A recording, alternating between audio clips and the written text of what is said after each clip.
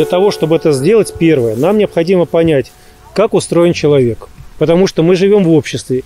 И поэтому славяно-русская варновость, вот эти вот все понимания, нам необходимо учитывать. Нам необходимо понимать, с кем и как разговаривать. Что предложить? Здесь мы предлагаем уровень хлеба и зрелищ. Здесь какой мы предлагаем уровень? Уже такого, знаете, души, да, то есть, а что детям? А что природе? Я же не могу плевать на землю. Я же не могу ее уничтожать просто так-то, правильно? Эти могут, а это уже нет. Но мы-то можем воспитать, чтобы они не плевали на землю, не уродовали ее. И чтобы он не трудился 8 часов, не работал, а трудился там 2-4. Вот когда вот это все мы начинаем вместе составлять, потихонечку, аккуратненько, начинаем заниматься собою, своими родами, обеспечивать свои рода. Сначала просто обеспечивать, потом обеспечивать с достатком и с избытком, распределять. Появляется вот эта структура планового хозяйства, которая была всегда... Что, думаете, в Советском Союзе она появилась? Нет, она была давным-давно. Советский Союз взял очень много то, что из нашей древности.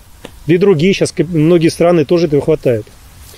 Кстати, если мы говорим, что, например, народные предприятия – это то, что уже отжило, я вам скажу следующее, что в Европе, по разным данным, в разных странах, от 50 до 75, а кто-то говорит и до 80% народных предприятий. Понимаете? Народных предприятий. Народные предприятия – это смесь, может быть, кооператив. Это те, которые отвечают за свое предприятие. Там не только буржуи висят. В Китае больше 45% народных предприятий. Там есть государственная собственность. Ну, как в Советском Союзе была. Там же было взято советское. Так, разговоры не дают, оставляем собачки.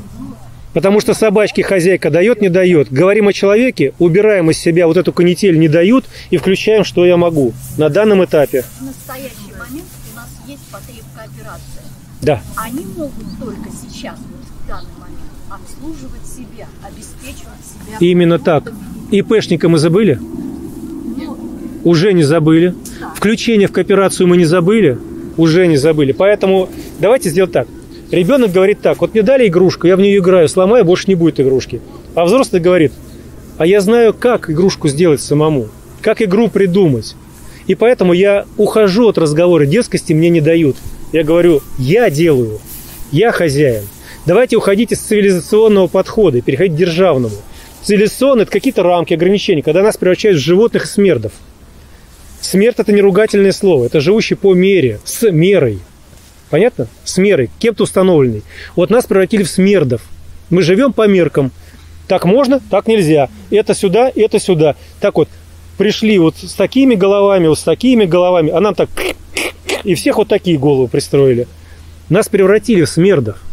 А смерть всегда это раб. Понимаете? Так кто ж нам мешает-то? Помните, что писали первые? Мы не рабы, рабы не мы. Вот смотрите, почему в те времена, когда была разруха, ну, понятно, кто ее устроил, да? Ну, была разруха. Ну, как же люди-то поверили в светлое будущее? Ну, как же Павки Корчагин-то откуда брались-то? Как же потом-то во времена Отечественной войны-то второй на амбразуру ложились? Как ночные тараны совершали-то? Понимаете? А мы говорим, нам не дают, мы никто, звать нас никак и прочее, прочее. Ну что это такое-то? Ну взрослые люди, вы же родом из Советского Союза. Ну там же была идеология. Там было представление о родине. Человек человеку друг. Ну понятно, были перегибы. Понятно, кукушка ехала, там вот эти вот перли там сынки и прочее. Золотая молодежь. Это понятно. Поэтому меня не интересует, что они. Меня интересует, что мы. Понимаете? Я развожу червей, старатели, дома у себя. У меня на кухне стоят 3 ящика червей. Правда. Все, что со стола идет, мы отдаем им, они едят, и взамен это плодородную почву, гумус называется. Это самое дорогое, что есть в плодородной почве, гумус. То есть мы на свалку ничего не выносим. Все, что остается у нас от упаковки, идет в печку к нам. Понимаете, это топка наша, это наше топливо. Дрова, прочее. Понимаете, от нас в лучшем случае уходит вот на свалку за весь год, ну какой-то вот такой кулечек небольшой. Все остальное перерабатывается у нас.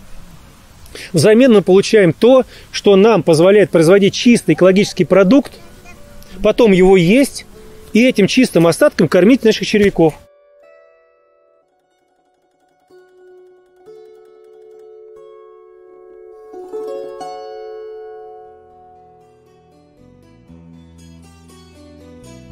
Чтобы быть в курсе событий, получать сообщения о начале живых эфиров и о выходе новых записей передач и программ на нашем канале YouTube, нужно нажать на кнопку «Подписаться» и обязательно нажать на знак «Колокольчик». Понравившейся записью вы можете поделиться с друзьями в соцсетях. Чтобы быть в курсе всех событий Народного славянского радио, заходите на наш сайт slavradio.org и подписывайтесь на нашу рассылку. Вместе сделаем мир лучше. Быть добру!